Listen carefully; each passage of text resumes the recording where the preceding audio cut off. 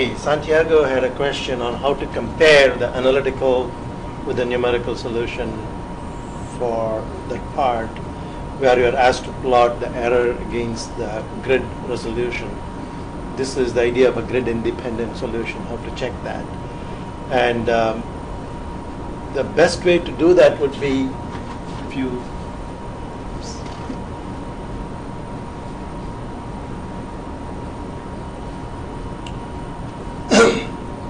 have the analytical solution, which you can evaluate at any grid point, and the numerical solution, which is available only at certain grid points.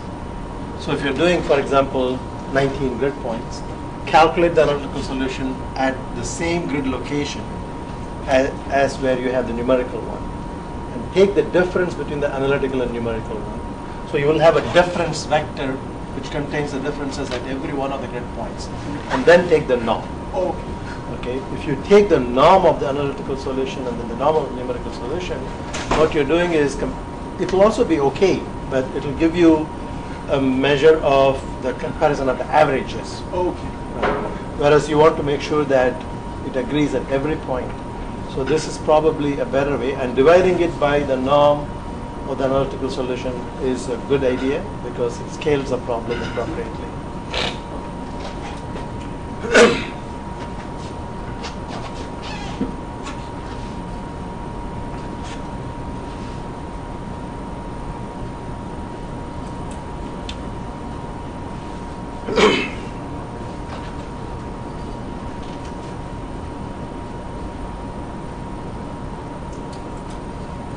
So how are you guys doing on the assignment in Petroleum Institute?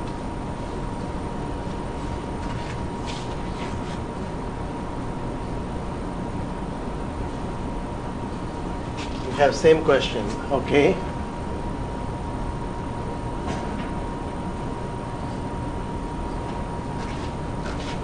Did I make that clear? Did you understand what I was trying to do?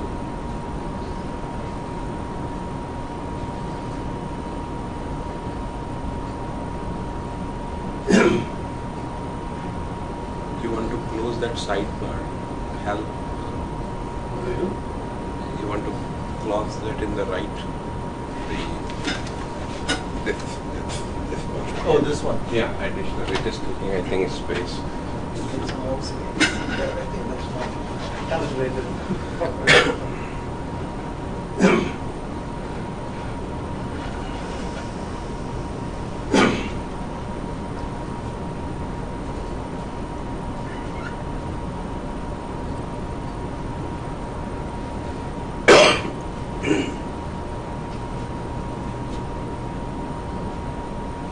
Yeah, our apologies. Ronald has been trying to send the file over the weekend to me, and it is about 1 GB file, and it took him 4 hours to upload it, and it took me 4 hours to download it last night. So sometime today I will convert it and then upload the SRP picture. I did extend the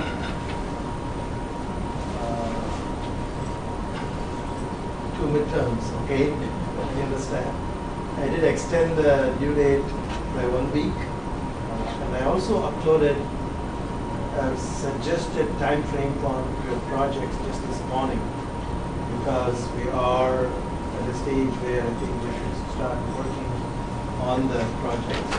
So I have uploaded that to the Moodle. Just a suggestion for those who need some guidance on time management.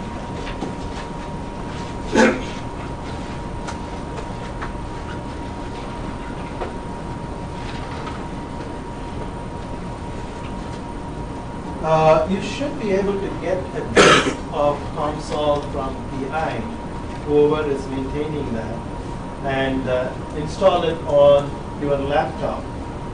When I was there, I used to do that, and it is allowed as part of the classroom help to install it on your local machine. So please talk to the guy at the IT department and tell them that you are taking this course and you need that installed on your laptop. And you still would need some sort of VPN to access the TI network from outside, but you can check out the licenses. Other than that, I'm not sure what we can do. The problems that they're facing is there's a spring break coming, so some of them are going to be going outside of the institute. Okay. How do they work on COMSOL from outside? We will probably have a similar question here, but we have a solution for that. Right? Yes. But the Cisco doesn't apply for them? The Um, Same. Actually, that's a possibility too. Like you could point your licenses to our machine if you can, because you have an LSU account. So using that, you can log into our VPN just like you log into our portal, and then you'll be able to check our licenses. But when you are installing COMSOL on your PC, you need to make sure that it is pointed to our servers.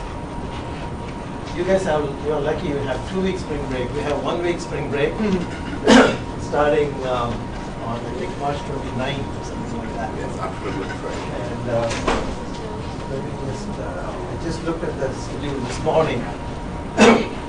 So our spring break starts on March 29th, and we reconvene on 8th, April 8th. So there will be no classes during that week, and after that week we will continue. And if you are not able to join because you are on your spring break, I did not think through all these issues when I just got excited about offering the course for distance and playing with it. And next time I'll be more cautious to see how we can handle these time difference, daylight time change, and then these spring breaks that are not coincident. So at the end of this course, we need your input, the 4 of you brave souls, to participate in this experiment. And we need to talk to Fuzzy for time to see what worked and what didn't work, what lessons we can learn.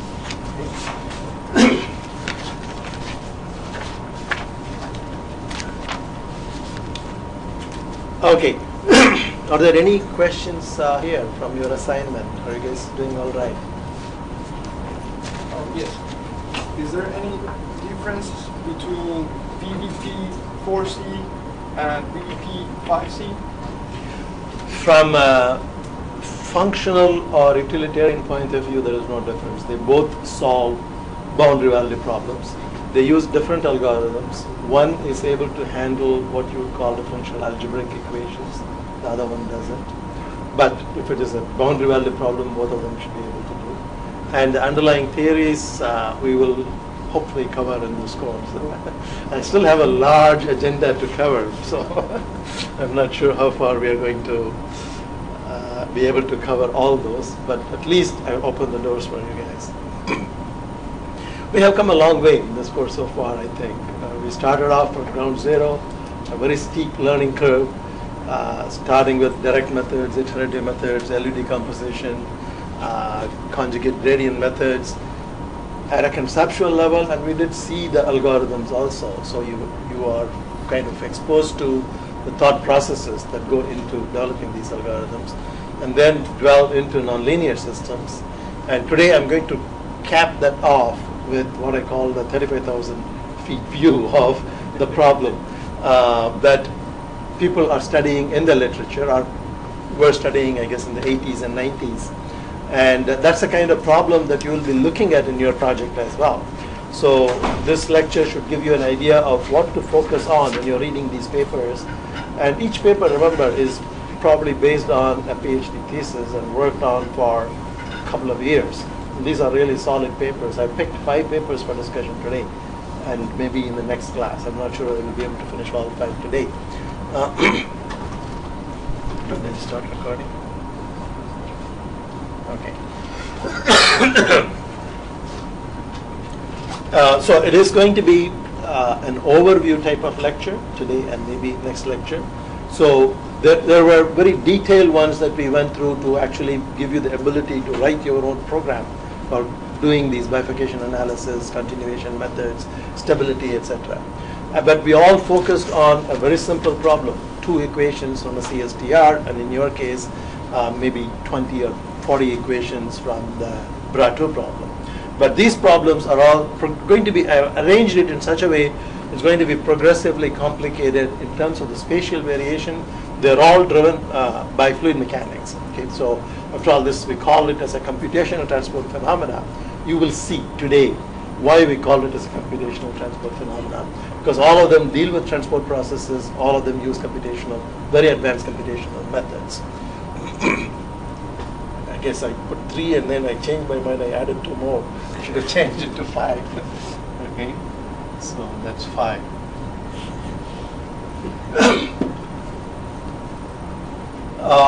The very first problem was published, I think, in 1990 in the Journal of Fluid Mechanics. Journal of Fluid Mechanics, most of them are from Journal of Fluid Mechanics and Physics of Fluids. These are the 2 top journals in the field of fluid mechanics.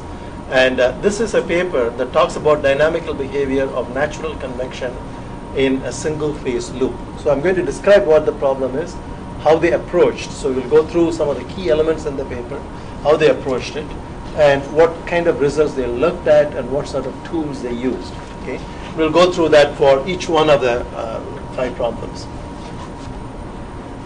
So often in undergraduate course, the question would be, is this going to be in the exam? And the answer is concepts from these, because you're going to have an oral exam. Okay, so I will try to kind of explore with you what did Erhard and Mueller study in their paper. Okay, so these 5 papers I want you to take a look at before the exam so that you have some idea. And of course, the focus will be on your own project. And what I want is for you to pick in your project 10 papers related to your topic and do a chronological literature survey, highlight what they found, how the field has progressed, and pick 1 paper for your detailed simulation. And I've given all these requirements in the suggested time frame that I put this morning. Okay. So the problem that they studied actually comes from nuclear reactor modeling. Okay. So what they have is a circular tube,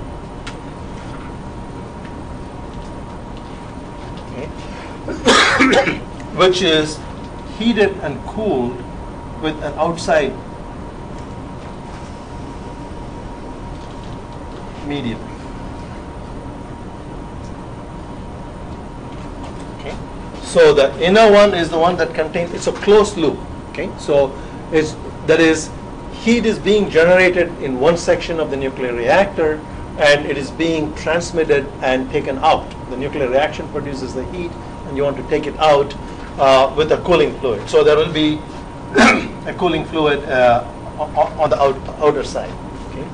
And they wanted to understand the dynamics of what would happen to the situation. Okay? So think about it. Conceptually, what would happen if I have a fluid in the inner part that is completely filled, but that is closed. There is no inlet or there is no outlet. Okay, and there is an angle that I'm going to set up. I'm going to call that as theta. Okay, so I am heating from the bottom and I'm cooling from the top. What does your intuition tell you about what would happen to the fluid in the inner closed loop when the whole thing is exactly horizontal? Now I'm going to then ask you to think about what would happen if I rotate this whole setup by 2 degrees or 5 degrees or 10 degrees. Okay, so initially what would happen, and when you rotate it to the right or to the left. Okay, so this angle is going to be a parameter in the problem. So what would you expect when you heat a fluid from the bottom in general? We talked about this in the transport course, and I guess those, have you guys done a transport course in PI, transport phenomena? Okay, so you have done natural convection, right? Convection that is driven by buoyancy force. Maybe there is a variation, some people have, some people haven't. Currently doing it, okay. So you will see what we mean by natural convection in that course. Okay. So what would happen if you look at the fluid at the interface between the top and the bottom? It's just one phase, single phase fluid, as it says. Okay, single phase loop. Okay, so it is going to be heated here, and on the upper side it's going to be cool. So there is a temperature gradient. So the heated fluid will have lighter density, right? So it would want to rise up. And the fluid here would also want to rise up because that's also being heated. So what would you, so if you treat TH minus TC as your parameter, the gradient, and you're plotting the velocity in the loop, the average velocity in the loop, what would you expect the average velocity to be at very low rates of heating? 0. Okay? So you plot the velocity in the loop, what they call V theta, against this delta T for 0 angle. Okay, that means it is perfectly horizontal, the heating and cooling. Okay, so what you will observe is 0 velocity. But what happens at a certain critical heating rate, that is what we would call a conduction state, because heat is being transferred only by conduction mechanism. Okay, there is a symmetry breaking that occurs because this is a symmetric problem between the top and the bottom, the left and the right. Okay, so the symmetry breaking occurs, and you get a pitchfork bifurcation. Okay, so that becomes a stable part of the solution. Okay, that is stable, that is stable, that is unstable. That is stable, I'm sorry, and this is unstable. Okay, now we have talked about a number of other examples like this with the rod problem, for example. Okay, so if I take this and tilt it by 2 degrees or 1 degree, then what happens?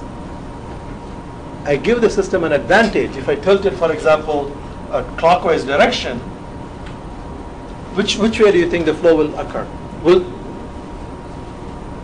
I'm rotating this clockwise, so I'm taking this and pushing it down.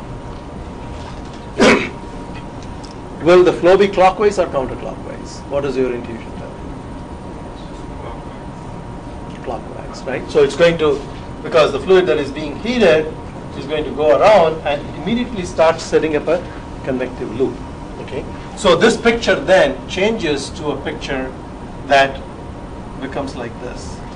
If the top one represents the clockwise velocity, and the bottom one will get connected like this, that being unstable solution. Okay, so if you tilt it the other way, the picture will unfold in an opposite direction. So they wanted to study this problem, and this is very similar to what happens. Of course, it's an idealized problem because we have a circular loop. In the nuclear reactor, these pipings are all not necessarily circular. So this exactly may not happen. Okay. So that is the problem. And oh, I have the picture here. So the center part that you see here is the one that carries the fluid, and the outer one is the heating and the cooling fluid. So it was an approximate one-dimensional development with time-dependent feature built into it. So what they proposed was, their starting point was they were going to consider T as a function of phi and time. What is T? T is the temperature in that channel. So the temperature is going to be a function of phi. Phi is that coordinate system measured along the pipe. So what happens to R and theta? What happens to a cross section? If you take a cross section across, there will be a velocity gradient and there will be a temperature gradient, but they averaged that velocity and temperature gradient. So they considered this as the average velocity at a point at a given phi. It's called area average model. It is derived from the Navier-Stokes equation. Okay, but their starting point is they don't take you through the averaging process. They just give you, here is the average time and the area averaged equation, which is derived from the Navier-Stokes equation. So when you see a paper like that, you should be kind of able to identify, okay, I understand where this term is coming from, what this term stands for, okay? And if you want, you can sit down and lock yourself up in a room and derive it over a period, maybe a period of day, but that is the underlying assumption, that there is a one-dimensional problem, meaning the velocity is a function of only one spatial dimension, and there is only one velocity, v phi, as a function of phi and t. And that v phi could be 0 if you have purely conduction state, but if you tilt it like this, you will get a convective state right from very low heating rate. Okay, any questions on the description of what the problem is about? The mathematics in this gets pretty complicated very quickly, and so I want you to understand the physics, and I want you to do the same thing when you're doing your project. Read the paper. The mathematics is daunting. Just step aside that and try to understand the physics of it and see where what we have learned in this course would be applicable. Okay, and this problem can be set up in COMSOL very easily without going through the math that they have done. But that's going to be a fully three-dimensional time-dependent setup. Because if you're going to do what they have done as a one-dimensional problem, you need to derive the one-dimensional equations. But they have given you the one-dimensional equation. So if you can choose to take those equations without really asking how they derived it, we can then still impose it in COMSOL and get the results that they have. So those are the kind of thought processes that you should do when you are working on your project. So now the theory begins. Okay, you have set up the problem, and here are the model equations. When you're writing the project report, I would also like you to follow the same procedure.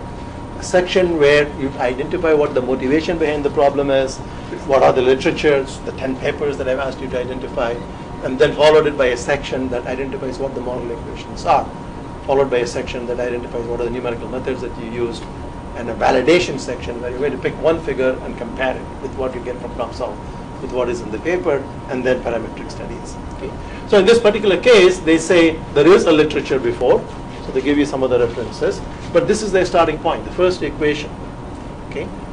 Let's see whether you can identify each one of those equations. I'm going to circle the equation, and you tell me what do you think that equation is?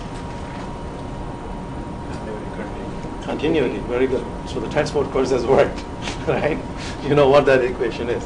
It essentially says that the velocity is the same at all angles, average velocity, because it's an incompressible fluid, right? So if you push the fluid at one part of the pipe, since it's closed, it's going to push all the fluid around that with the same velocity. So it simply says that du d phi is equal to 0, where u is the area average velocity. What do you think this term is?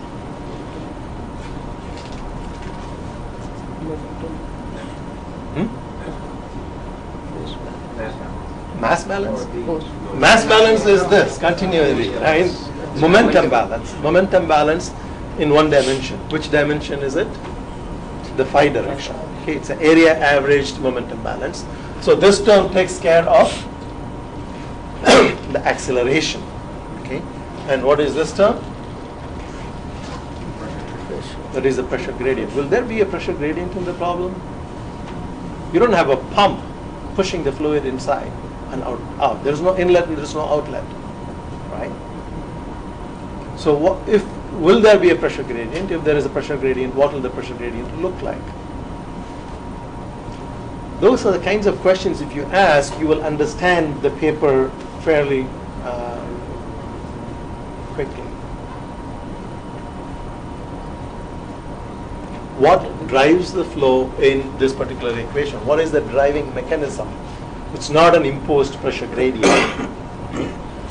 but it is this is the driving force, the buoyancy term. So rho as a function of t. When you apply that as a linear function of t, that is what we will call as the Bosonesque approximation. Okay, where you say that this rho of t is a linear function of time. Okay, why do they have g sine phi? Gravity. The gravity term keeps changing direction. Okay, so if I take gravity always acts in this way, but if I take gravity acts always down. Okay, but if I take a point here, since gravity acts down, I need to take the component of the gravity in the flow direction. Okay, and that component is going to be different at different locations.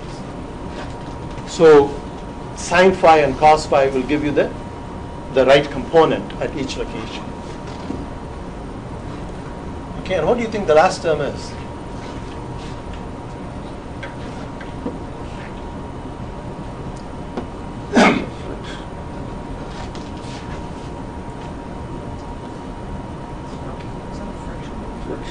Friction. In Navier-Stokes equation, you should have the viscosity term, but because it's a lumped model in some sense, so they say that is the frictional loss. So the driving force that you apply goes towards three mechanisms. Okay, the driving force that you apply, the force, goes to overcome the friction, frictional loss, sets up a pressure gradient.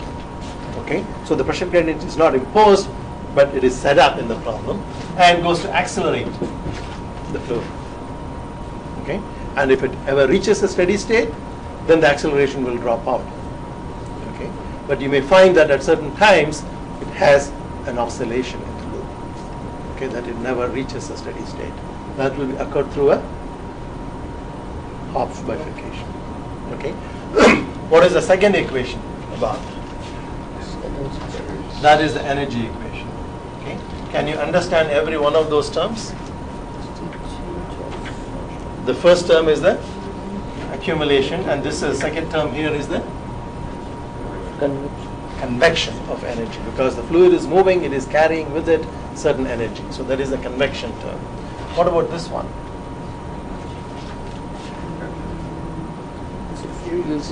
That is the conduction term, right? Conduction in the axial direction or the streamwise direction, in the phi direction.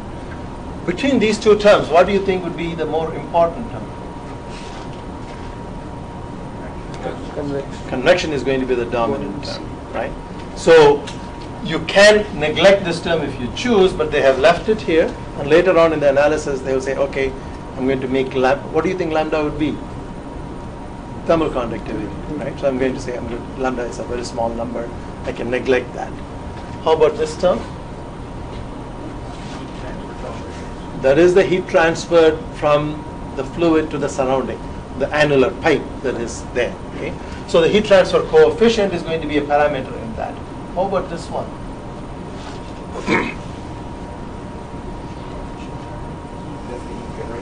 That would be the heat generated within that loop. Okay, so it could be, you could simulate the amount of radiant heat that is added to it, or the nuclear reaction that transfers the heat to that. Okay, so that is their starting point. It is derived from the Navier-Stokes equation, and you should be able to derive it. At one time I thought maybe I'll give this as part of the assignment, but I think I want you to spend more time on your project. The current assignment is challenging enough. Okay, I'll probably give you one or two more assignments on spatial discretization, because that is an important concept that you should get out of this course. Okay, but something like this you should be able to derive at the graduate level, but that is their starting point. Okay, how would you solve this? Is it an ordinary differential equation or a partial differential equation? It's obviously a partial differential equation, because u is a function of t and phi, and the temperature is a function of time and phi also. Okay. How many of you know about PDE classification? Good, you guys are following along. Okay. What are the classifications of partial differential equations? Parabolic, elliptic, and hyperbolic. Have you heard about it? I think we covered it in the transport course. What would this equation be classified under? Very likely. It is a nonlinear equation, so it doesn't really strictly fall into one of those categories. But there is, if you drop this term, there is no second order term in that. So it will be something like a wave-like behavior. So it will probably be a hyperbolic equation. How did they solve it? So now the problem formulation is almost complete. They have identified what are the various terms that you need to provide. FW, the frictional loss, HW, the heat transfer coefficient, and QW, the heat source in the problem. Question? Anybody here? This is how they solve it. This is where I said the math can get horrendous. Okay, so you have written down the equation and you have a feel for where they come from. But how am I going to solve it? They say, okay, I'm going to solve it by expanding the solution for t as a function of phi and t in terms of a series. What is the series? Fourier series, sines and cosines. Okay. So the proper way of solving this would be to, if you are going to do it analytically, see whether you can separate the variables. But to begin with, it's a nonlinear equation, so it's not going to be possible. This is what the numerical method of solving differential equation is about. Okay. And we will see the details again using simple equations. That will be the next phase. After I finish this lecture, we will look at spatial discretization and how we get approximate solution.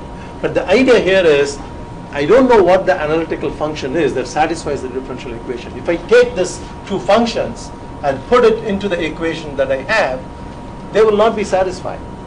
Okay? So what I'm saying is then, I'm going to try to find an approximate solution. That is, I'm going to see how best I can make these functions fit that solution by choosing the correct values for Sn and Cn. These are the coefficients in the Fourier series. They are functions of time. Okay? And similarly, Qn and Rn for Q phi. Okay? So I'm doing a Fourier decomposition of these two functions. And this is very much like what you already know about curve fitting. Okay? If I give you a set of data, okay, y versus x, and I give you that this is the data, and find me a function that fits the data as best as it possible. Okay? What will you do? You will propose a function, right? And the function will have certain coefficients. And you will say, I want to find the best value of those coefficients so that the predicted curve and the difference between the predicted curve and the actual data, that's an error. So I will sum all the errors and I'll find an objective function. I'll see what values of those coefficients minimize that error. The idea is exactly the same, except it is applied to differential equations now. Okay?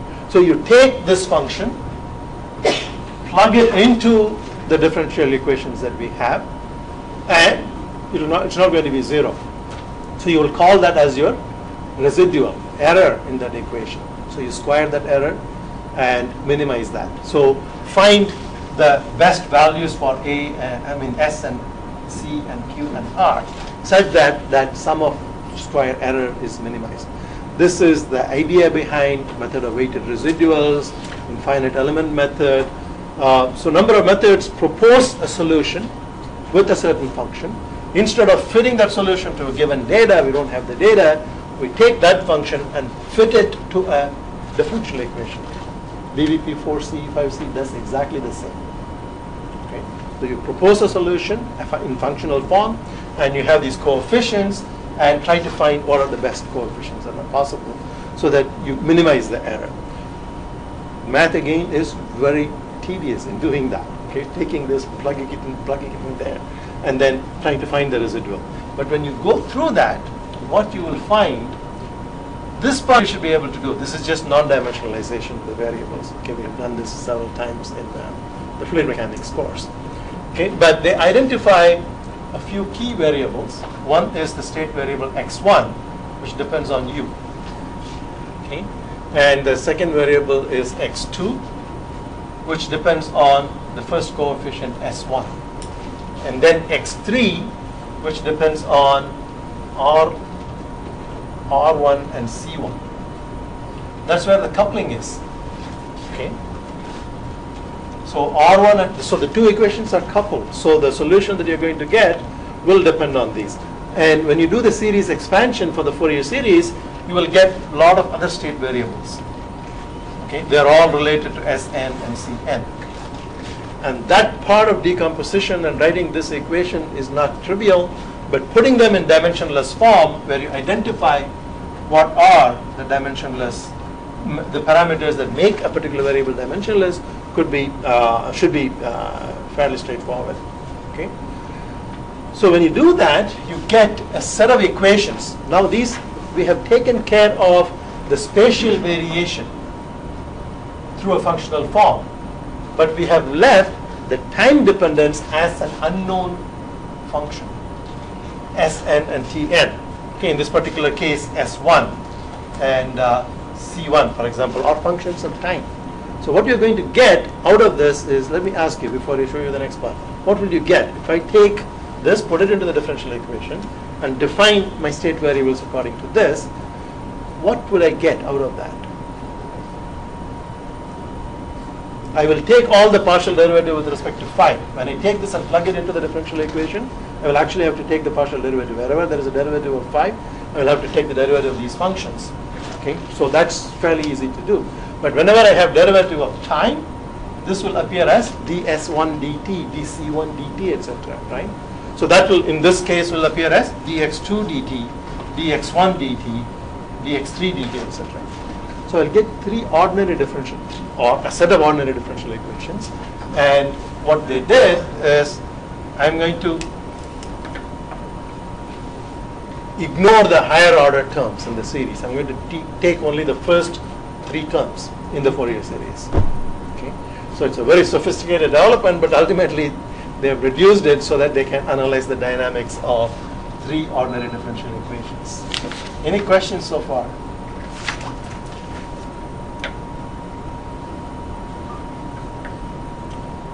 How are you following? In general, the basic idea is clear, what the thought process is. There are a lot of intermediate steps. In a good paper, you will have to fill in a lot of intermediate steps and going from one equation to the other equation, because they have developed all these things and they just give you the final result. Okay? So that equation, set of equation, three equations, has a number of parameters: alpha, beta, k, lambda, and delta. These are all parameters. What are the states? The states are x1, x2, and x3. Okay, and they are coupled. Okay, you will find states appearing in all the equations. x1, x3, x1. So what is lambda? Do you remember? Conduction in the axial direction. So they say if I set lambda as equal to 0, okay, this actually reduces to the Lorentz equation. That part here. So they give you the additional equations too, but neglecting axial conduction, neglecting lambda, this is the three equations that you will get.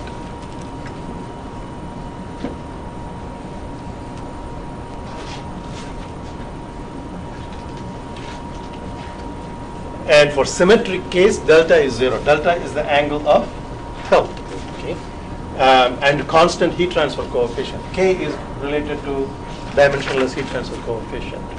Okay, so can you kind of guess why it is x1 to the power 3?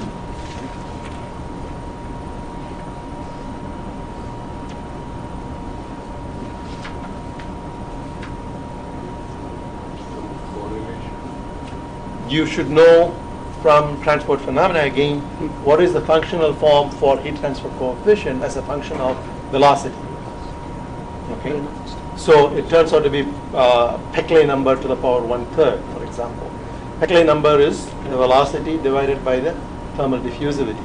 So it has a 1/3 relationship with respect to the velocity, the heat transfer coefficient. Okay, that is, it makes a lot of assumptions. The assumption is that the overall heat transfer coefficient between the inside and the outside is dominated by the inside heat transfer coefficient. The outside heat transfer coefficient is considered to be very high, so that there is no resistance there.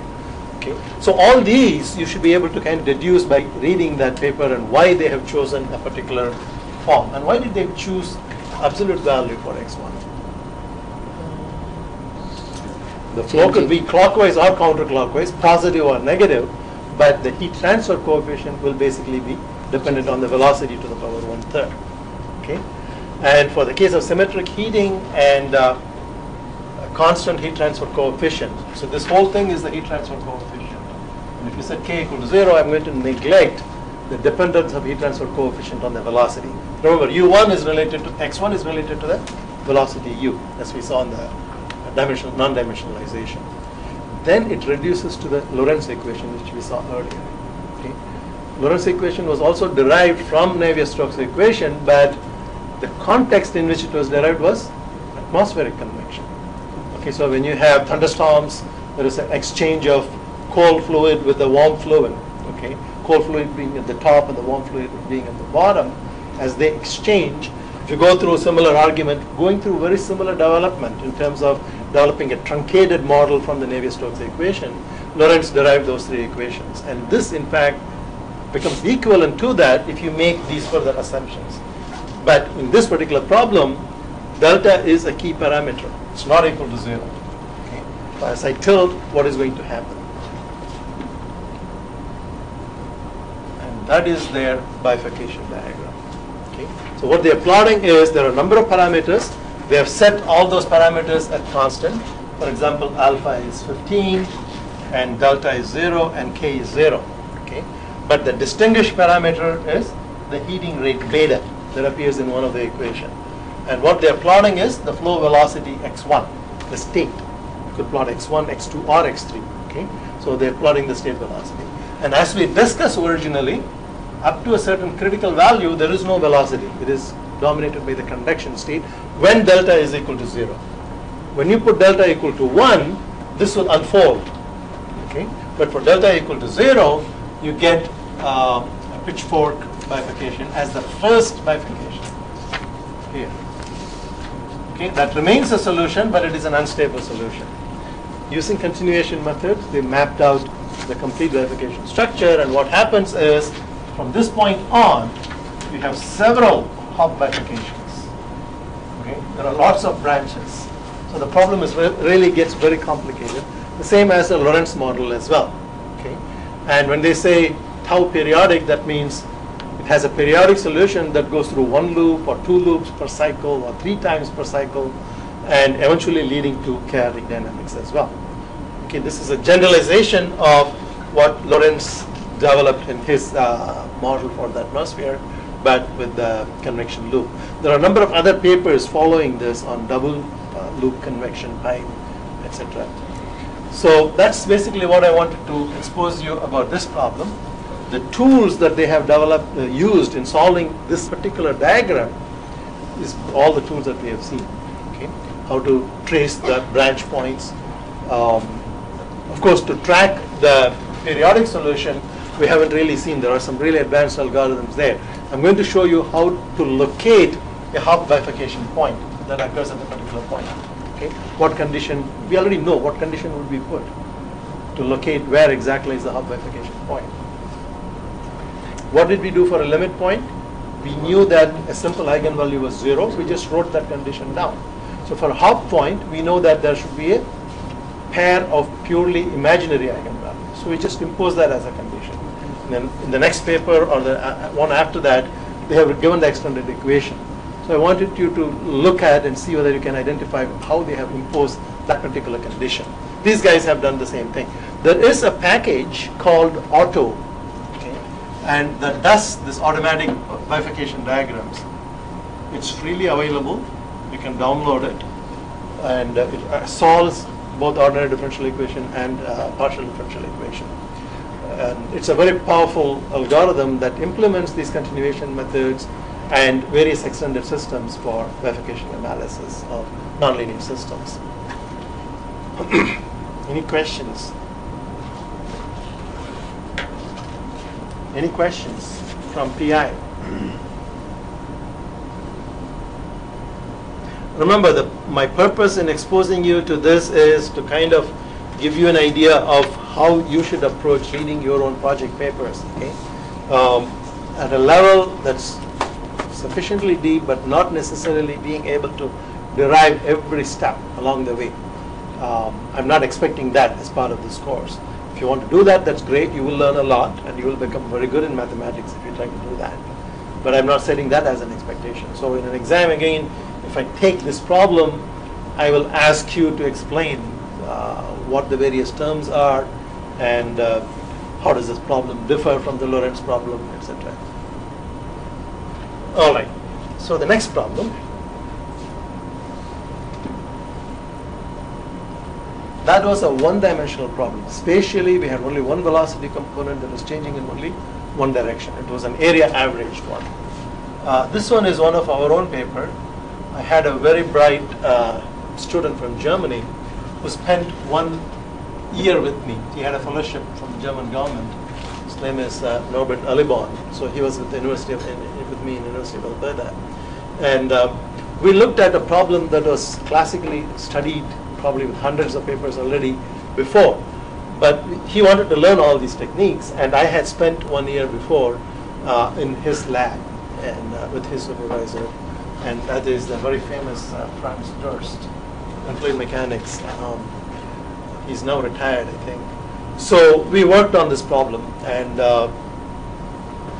I'm going to kind of take you through what the problem is. The problem is called the sudden expansion. So the geometry is this. A very common situation when you connect two pipes with different diameters, you might come across something like this. But this is a two-dimensional study. Earlier we saw one-dimensional, so this is upping the level of difficulty a little bit. But what does two-dimensional mean? It means perpendicular to the board, it's planar. So if you extrude it, you're going to get infinitely long plates. Okay? You can do the same thing in pipe. What do you think would happen if I control the inlet velocity and keep changing it, starting from very low velocity, gradually increasing it? It's again very easy to set up in COMSOL. I don't think anybody picked up this as a project, but it's a very nice project as well. Okay? What do you think would happen as I keep increasing? What would be the flow profile? What would it look like? What does your intuition tell you? You will start to get what you see is as the inertia becomes dominant. Okay? So at certain critical Reynolds number, you might find something like this. Okay? If you draw a streamline, the streamline may be like this, and there will be a symmetric streamline at the bottom. Because I'm making the top and the bottom section the same, exactly symmetric about the horizontal axis in the middle. Okay? And as I increase the Reynolds number, I might find that the separation distance, the length of the vortex, may become larger and larger. Okay? And so I have a jet that is shooting from. What would happen to the fluid that is caught in this regime? It cannot escape that, right? Because that is a dividing streamline. So it will just go along, flowing along like this, whatever. And remember, perpendicular to that, it will be the same thing everywhere. Okay? So I will have two velocity components,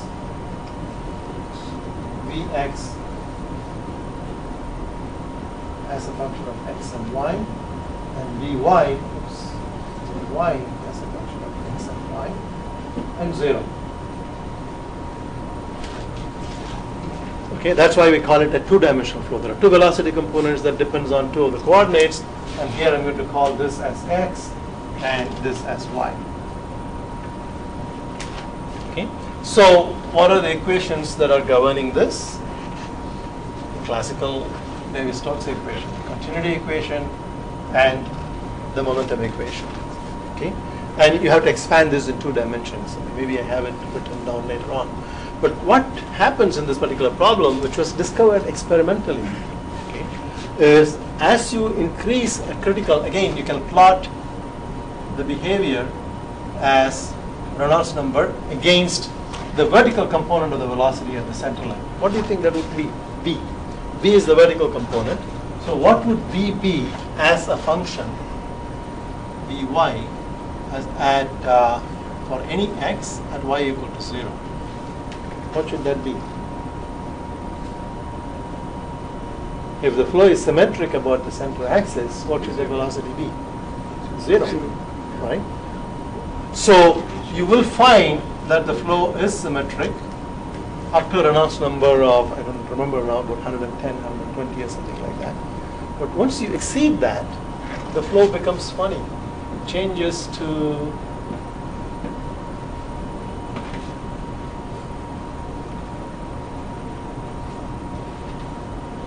something like this. So the separation on one side is smaller, the separation on the other side is much larger.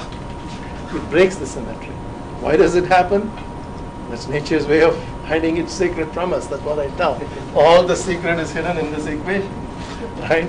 So it spontaneously happens that it breaks the symmetry.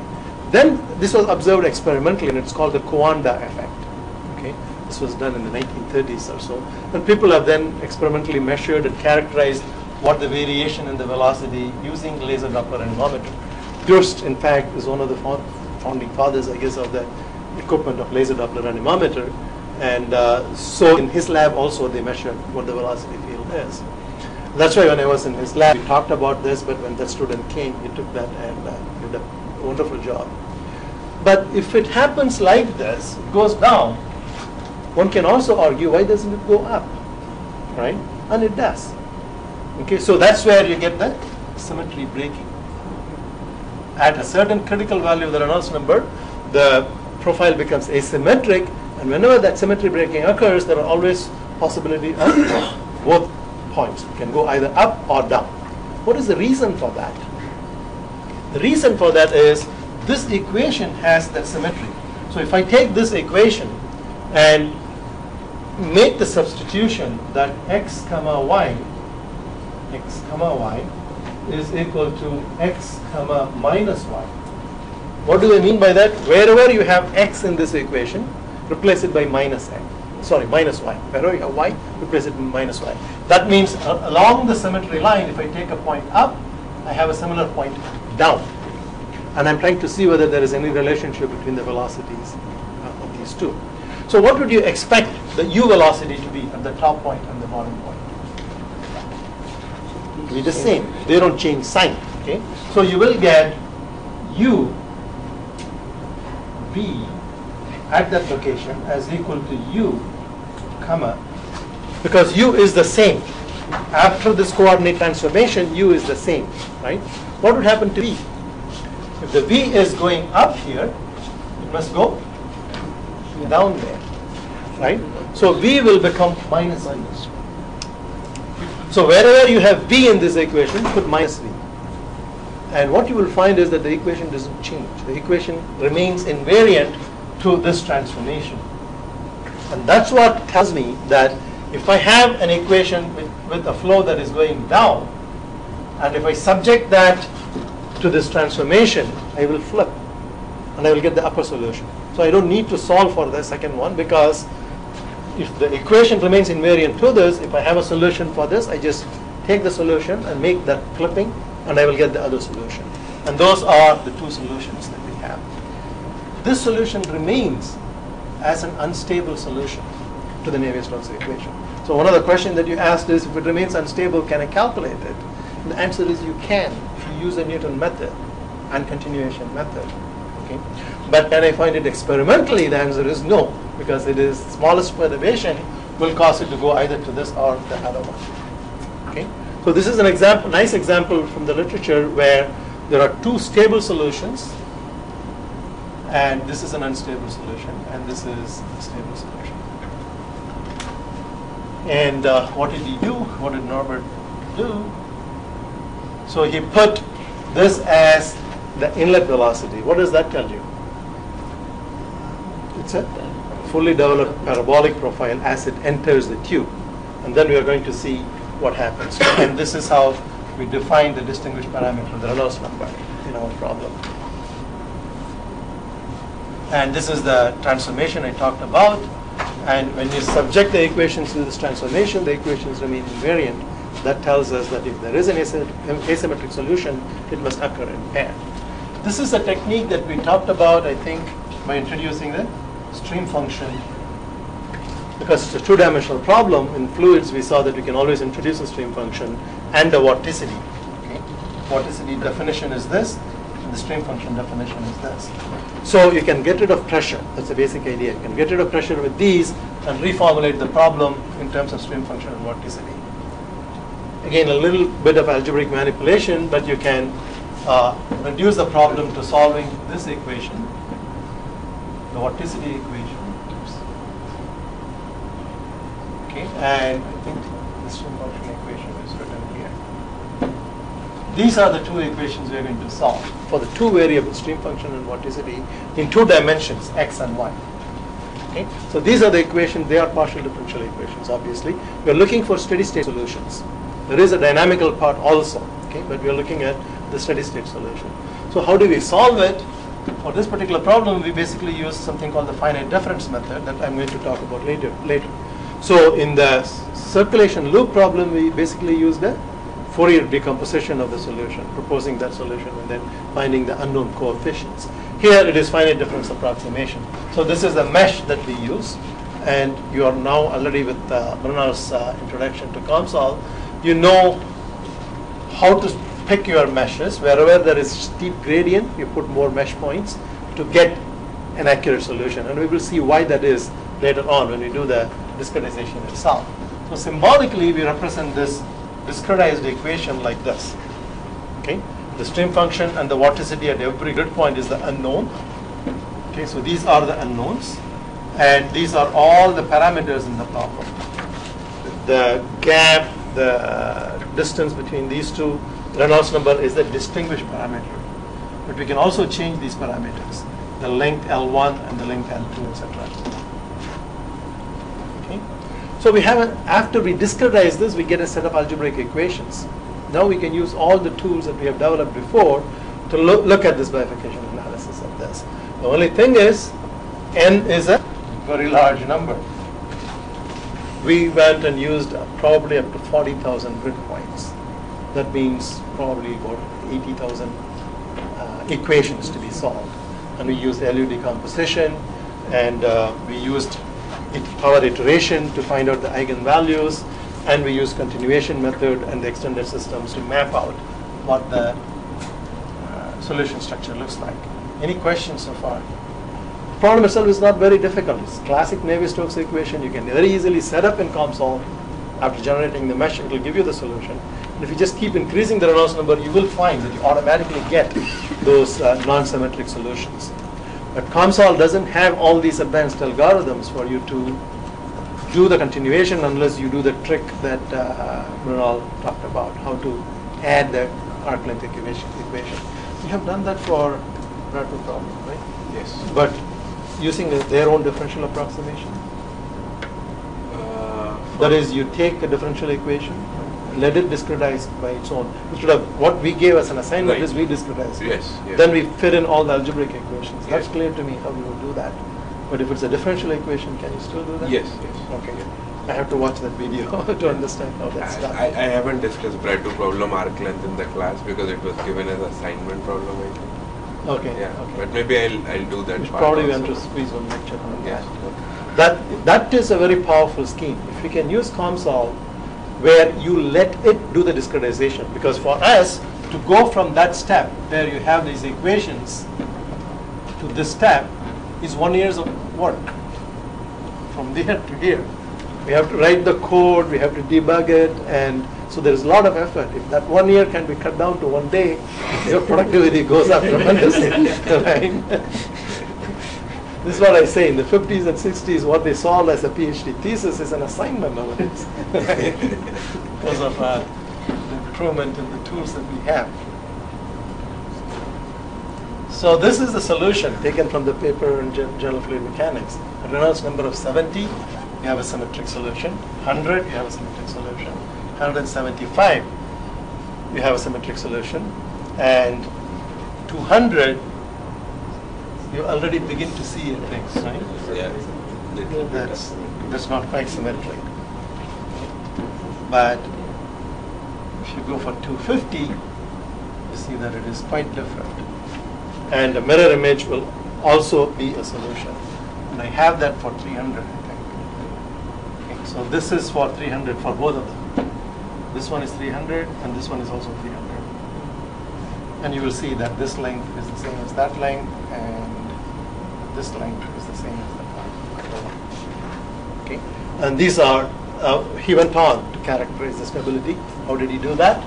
By using the power iteration. So everything that we have talked about, he was basically able to implement. So this is a validation against the laser Doppler measurement from their lab. And these are for the symmetric solutions along the vertical line at a particular value of x. Okay. And for a particular Reynolds number.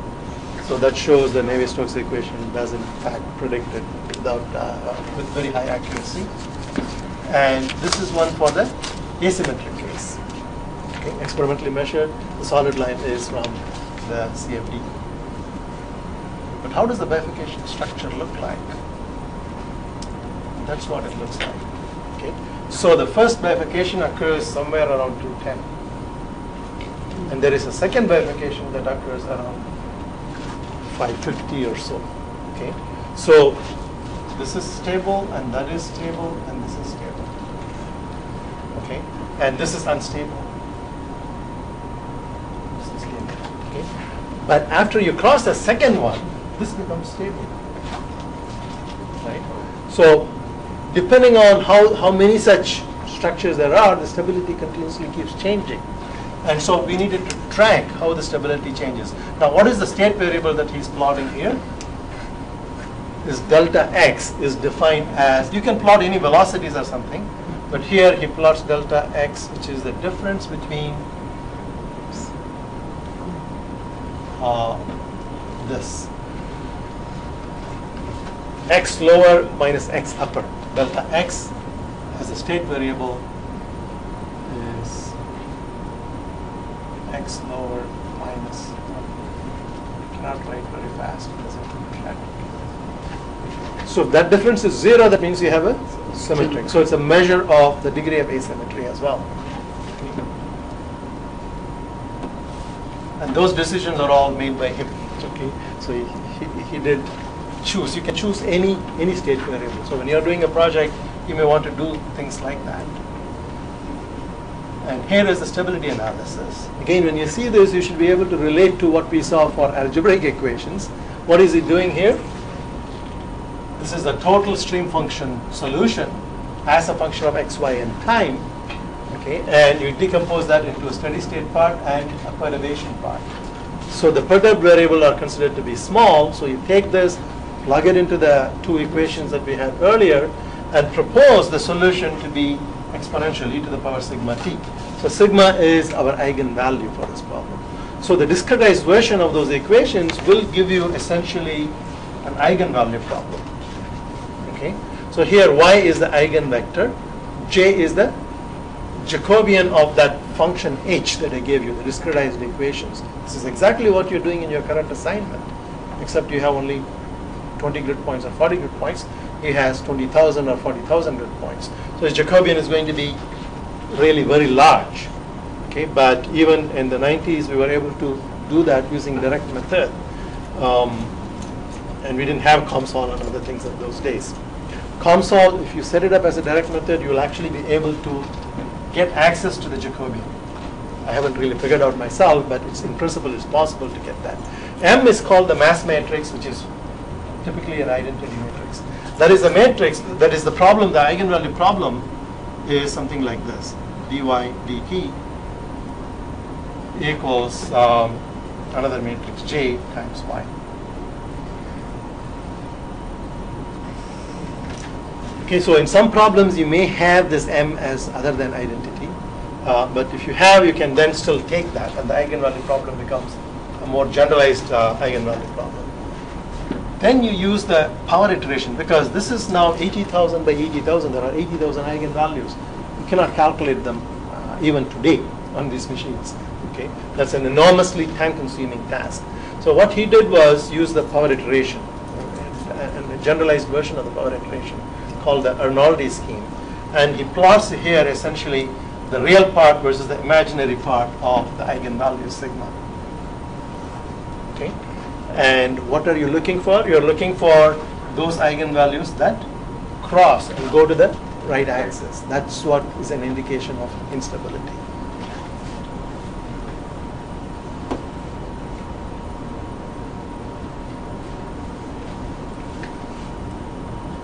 Okay, so again, I have uploaded all these papers onto Moodle, so you may want to look at that in a little bit more detail. Okay, and this was an extra one. This guy was really good. So he said, what would happen if I take, this is for validation purposes, okay? So, oh my God. Okay, so I have a sudden expansion like this, okay? So I can control this and say, my sudden expansion is like this, very, very large. What would happen? Then it is as if you have a jet that is coming here. Okay, the wall, the effect of the wall is pushed far away. So it is a jet coming into an infinitely large domain, and it's possible to use similarity transformation, what we did in boundary layer theory, to transform the Navier-Stokes equation into this equation. This work has already been done, and they actually predicted analytically what would be the jet velocity. That is, as it comes here, if you plot the jet velocity, it may be like this. But as it goes further down, it just spreads because of the entrainment. Okay? So eventually it will become flat. And so if you wanted to verify his code, whether the code is working or not, so he took that limiting case and matched the analytical result with the computed result to show that his program has no bugs. It's working well. It's capturing a limiting case. So D is the ratio of the expansion ratio, okay? And the D was 1000 here. Again, that was good enough to consider it as a jet. And the solution for that is called the Jeffrey-Hamel flow.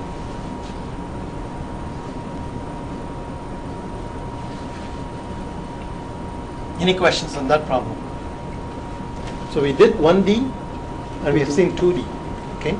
And the tools that are used are essentially ideas behind that, but for a really large system, so computationally one has to be careful to make sure that LED composition is implemented in the most efficient way.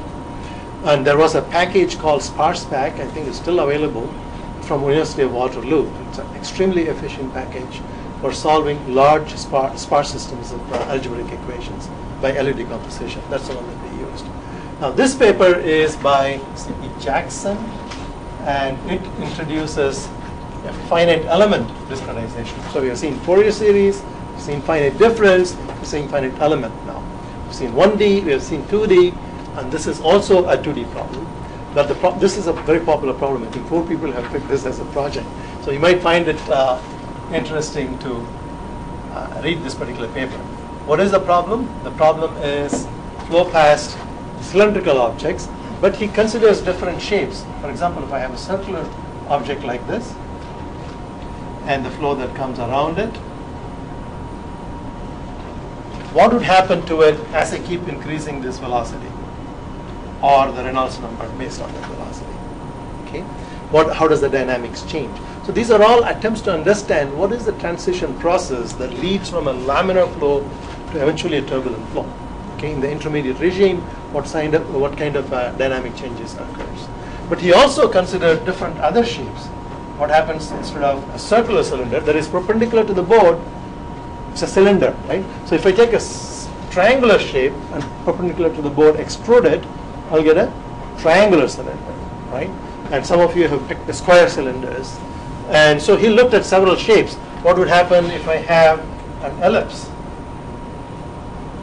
at a certain angle? So this is the major axis and the minor axis, and an ellipse that is oriented differently. And all these, once you have a finite element code, these shape changes are fairly easy to handle. Okay? Again, this is very easy to set up in COMSOL these days.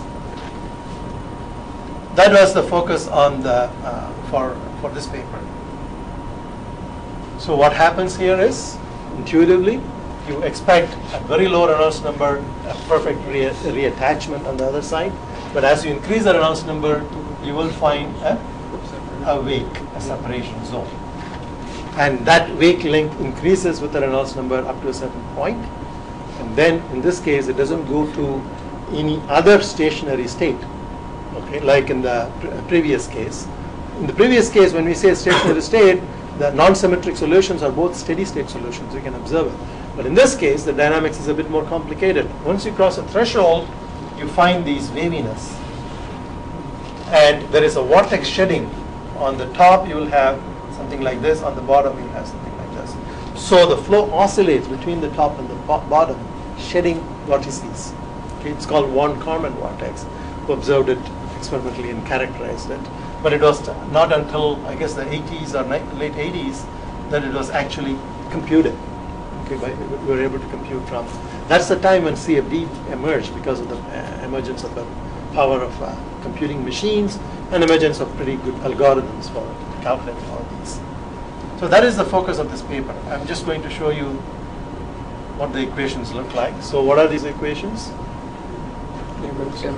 Navier-Stokes equation in 2 dimensions. Okay, so u and v are the 2 velocities that you have, and it depends on time, x and y.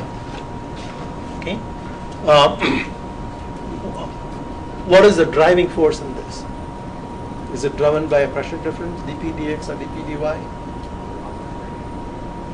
An imposed velocity through the boundary. Okay, so if you have a domain in COMSOL, for example, the way that you will set it up is you will have, this is an infinitely large fluid domain. In COMSOL you can't do that, right? So you will take a finite domain, a rectangular area, and you will put in the middle a cylinder of any shape that you want, and you specify this as the inlet boundary, okay, with a velocity of u. All the others will be specified to just natural boundary conditions. Okay, in COMSOL it handles, and we'll talk about what natural boundary conditions are in the finite element context. Okay.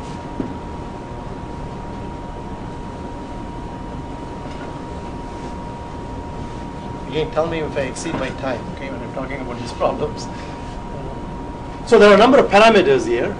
What are those parameters? Gamma is 1, Reynolds number is another. Reynolds number is in fact the dynamical parameter. Gamma is some sort of a geometrical parameter that you have. Okay, and here you have the continuity equation and the x momentum equation, y momentum equation. We are including the transient part, but you can drop them. In COMSOL it's very easy. You just pick stationary and it drops this term. Pick dynamic and it includes this term, and it includes an automatic time integration procedure. So steady state solutions.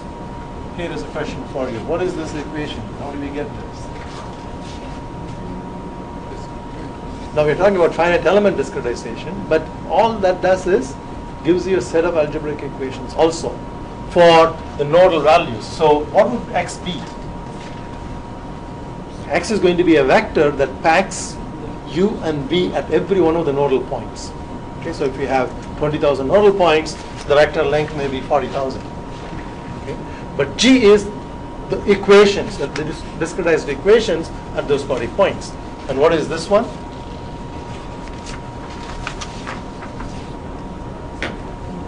You can read, it's Newton Raphson iteration, right? So the correction delta x at every iteration is found by this linear equation. So what is g of x? The Jacobian of this function g. What is g? G is the discretized version of the Navier-Stokes equation. Okay, that's the link that we need to see, because I want you to be able to understand that process of how do we discretize it. As I said, that's the rest of the course. But when you see a paper like this, you can see that enormous amount of work goes between that step and this step. But that is fairly routine, so those have been automated in packages like Flu and COMSOL. Okay, so that step we don't have to worry about. But neither of these packages have these continuation methods and extended systems built into it yet. Auto is the only program that's available that does that, but Auto doesn't solve the Navier-Stokes yet. Okay, it solves simple partial differential equation, single partial differential equation. So it's good for reactor dynamics and stuff like that, but not for transport processes. So this is the algebraic equation, the discretized algebraic equation, and this is the Newton method where g of x is the derivative of g with respect to x. That is your Jacobian, and dx is your correction vector for the Newton method, and minus g is that function. So when g goes to 0, we have converged, so the correction goes to 0 as long as g of x remains non-singular, invertible. When g of x becomes singular, this method would fail. Okay, that's when you get a limit point or something like that. Any questions?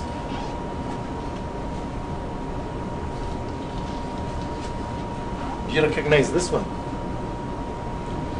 I'm going to be quiet. I want you to answer that. What is that? Continuation. Continuation method. What kind of continuation is it? Or the Newton continuation, because lambda is your distinguished parameter. So you are calculating dx d lambda. how does each one of the state variable change with a parameter. And there is a plane by using the Jacobian that you already have calculated. And this is the derivative of dg with respect to d lambda. Okay, so you need to go back to the Navier-Stokes equation and see what is lambda and where does it appear, and take its derivative, every one of the grid points. Okay, and it's not a easy task, but it's not impossible to do. They have done it. We have done it in the sudden expansion problem. And this is how you will get the next initial guess by using this vector dx1 d lambda here. So that is nothing but the Euler-Newton continuation, as we saw. And the purpose of Euler-Newton is exam questions for you guys. These are the exam questions I will ask in the oral exam. What is the purpose of Euler-Newton? It extrapolates. It provides a good initial guess by extrapolating the current solution along the tangent vector. Okay? So the purpose is to provide a good initial guess for the next value of the parameter. What do you think this one is?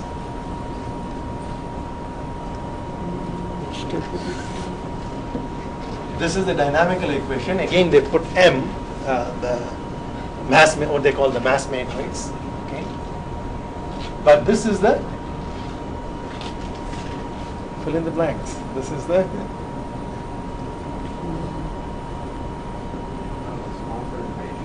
linearized equation of the nonlinear equation. This is the full nonlinear equation that you see here, and this is epsilon is the. So they use different symbols, but the idea is the same, right? So that is a linearized version of the nonlinear problem. And then you propose a solution for epsilon in terms of e to the power. So epsilon is treated as e to the power sigma t. Okay, and that is your eigenvalue problem. So what is psi here?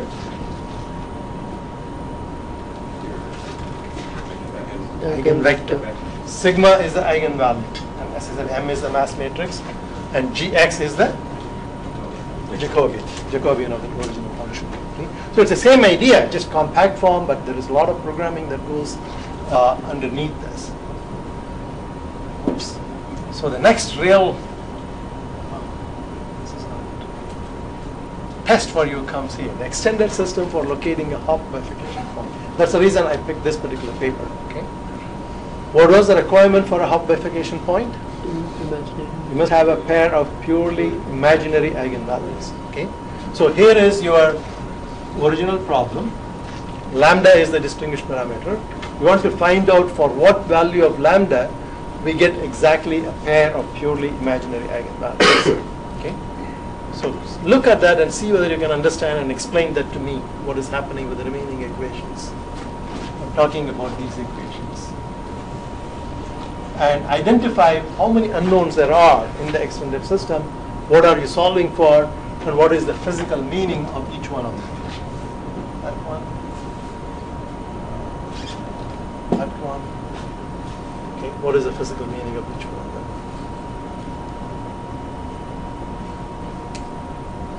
Anybody wants to take a guess?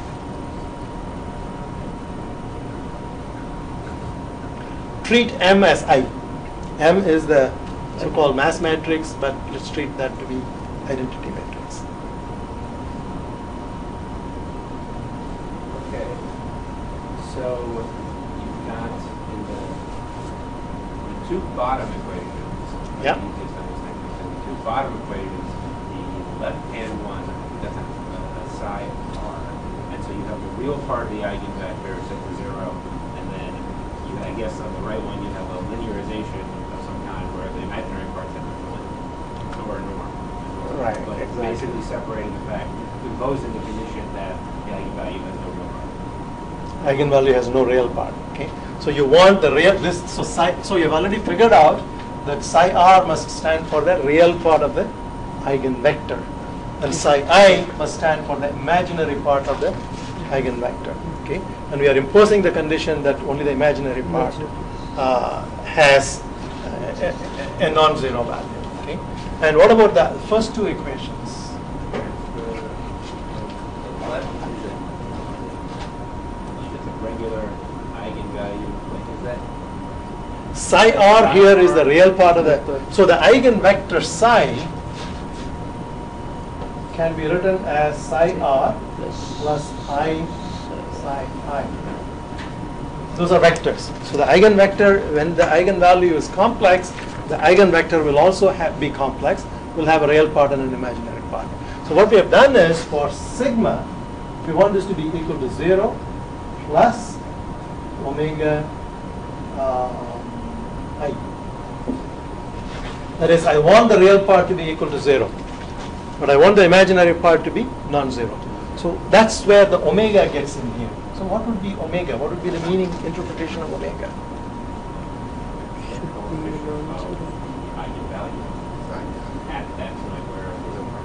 So if I have a solution that is e to the power sigma t, under that condition, what would it be? It would be e to the power omega I times t. That would be cos omega t plus I sin omega t. So omega is going to be the frequency of the oscillation, which is an unknown, but you can predict it because omega is going to be identified as one of the material that you need to solve, one of the variables that you need to solve. So the variables that you would need to solve would be the vector x, the state vector, the parameter lambda, the parameter omega, and the vector psi I and the vector psi r. Okay, and this will have n components, this will have n components, this will have n components, this will have 1, and this will have 1. So the extended system is going to contain 3n plus 2 equations. Okay, so these two are obtained by taking this eigenvalue problem. J psi is equal to sigma psi. That is the eigenvalue problem. But split that into the real and imaginary part and equate the real part, you will get this. Equate the imaginary part, you will get that. Okay, so take that equation. You can choose to do the calculations in complex arithmetic. Then you don't need to separate it. But if you choose the calculation, if you choose to use the calculations in real, then you need to split that. And when you split that, you get these two equations. Question? Because both equations have the real and imaginary part of the vector. But those are real numbers. Psi r is a vector. Psi r is a vector that contains only real numbers. Psi I is a vector that contains only real numbers. But they form the real part and the imaginary part of the complex vector psi. So this is the equation for the complex variable in the complex variable space for the eigenvalue problem. Okay. So what you need to do is, this is your eigenvalue problem. So take that and write it as psi r plus I psi I, okay, minus sigma times psi r plus I psi I equal to 0. And then separate the real and imaginary part from this, and you will get the other two equations. Okay, so the extended system for the Hopf bifurcation, the size of it goes up tremendously by 3 times, 3n plus 2. Okay, and there are two parameters. One is what is the value of lambda where you have the Hopf bifurcation. The second one is when it occurs, what is the frequency of oscillation, omega. You can also predict that. Okay, this is not an easy thing to do. Okay, when you are solving particularly 100,000 equations, now all of a sudden you have 300,000 equations. So immediately there are very clever schemes that implement the LU decomposition in such a way that you still don't have to invert 300,000 equations. And that's beyond the scope of this course. But when you read a paper like this, you should be able to kind of decipher what they are doing. Okay, admittedly, it will take you a lot of time to implement something like this in a real problem. And we are not yet at a stage where COMSOL does it for us. So when your project, all I would expect you to do is understand the picture, get the solution for one value, and reproduce it from COMSOL. Okay, I think we're almost out of time. Any questions on this? So we have 2 more papers to talk about. I will do that in the next class, and then we will start looking at the discretization processes. Ground zero again. Okay, so we finished the first part where I've taken you from ground zero to the current literature in some sense, and now we'll see discretization sources of errors in the discretization, various types of discretization, using simple ordinary differential equations so that we understand the concept and the nuts and bolts of how to do it. Okay? But to do it on a real problem like this with Navier-Stokes is going to be time consuming, but not impossible to understand. That's the level I want you to take. But if you read a paper, you should be able to understand it. To do it, you need the time. All right. If there are no questions, we will stop here today. Any questions, online guys?